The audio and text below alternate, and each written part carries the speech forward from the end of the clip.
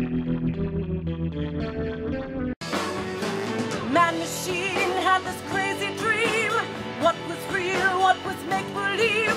The world we built was a fortress of faith.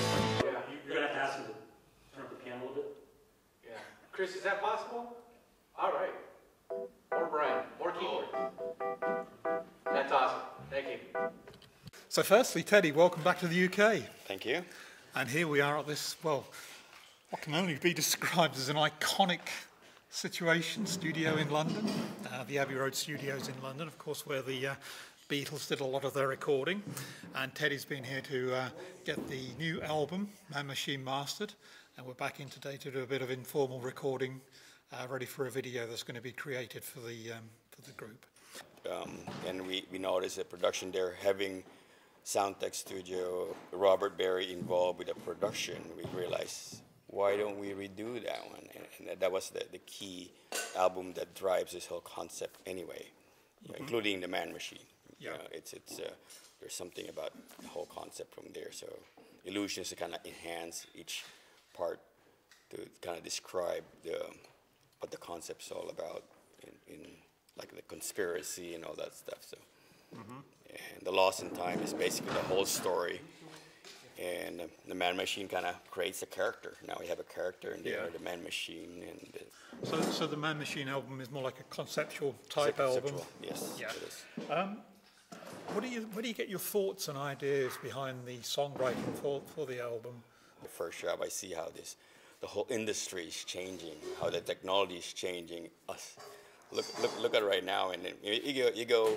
I think I was walking down in London, like everybody's like looking at their phone. I said, do everybody talk? Maybe they do talk by testing each other, and I see this thing evolving, but in a way that it comes, I hear a little bit, I see more greed.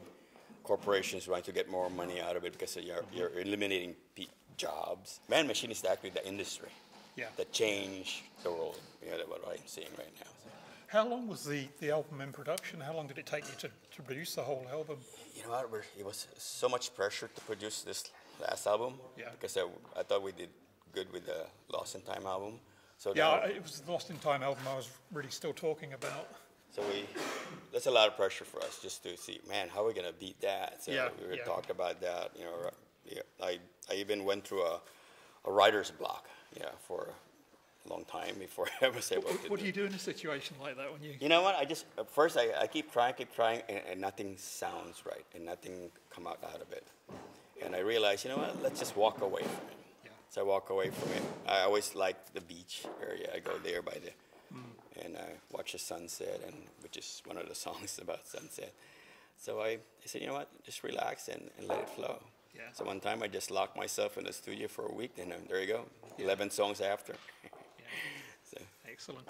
Okay, so after Lost in Time, of course, the new Man Machine album's out, and I have to say it's a very excellent album as well.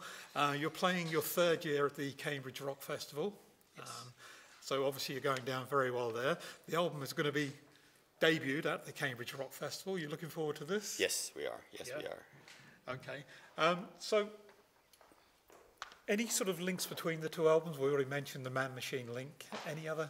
Yeah, actually, if you listen to the lyrics of Lost in Time, Man Machine was mentioned there. And it was kind of like it's already embedded in there somehow that it's going to happen. Yeah. So it makes you wonder what's going to be next about. But that's kind of like, I was going to say, is that going to be like a thread between the albums? Probably is. So album number 3 could be a lead on from. It could be, yeah.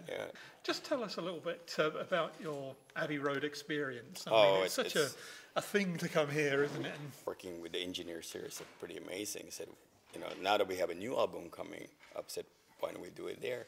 So and we did it. And it's amazing. The production was really amazing. Abbey Road, of course, You can't go wrong with that. So we know the difference when it was mastered. So I think my favorite experiences with the band are probably the tours. Coming here, definitely a highlight. Yeah. So vocalist with the band, excellent vocalist, may I add. Thank you. You're welcome. What do you think of the new album? I love it. Yeah? Yeah.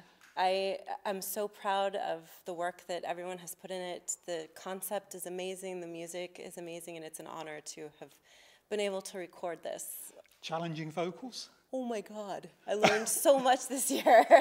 Yes. Yeah, very humbling, challenging, but I grew so much. I love it. It was amazing. Yeah, good.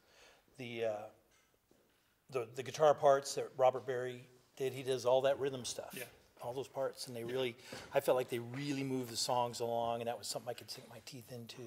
So, long story short, I finally relented, and it's the best decision I made because of the music, of everything, because this is one of the best run organizations I've been in for the last 50 years. I was actually invited to record on one of the tunes as well, so that was pretty cool. Yeah, yeah. Okay. Yeah. And what are your views on the new album? You both like it?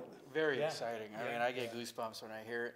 I get goosebumps and excited when I'm playing it. Yeah. And I recommend everyone to go check it out and, you know, listen to the lyrics, listen to the feeling, feel everything, and just, you know, the message that Teddy's coming across comes from his heart, and that's what it's all about, you know. It's the type of album you need to sit down and listen to, isn't it, really? And you A few can't, times.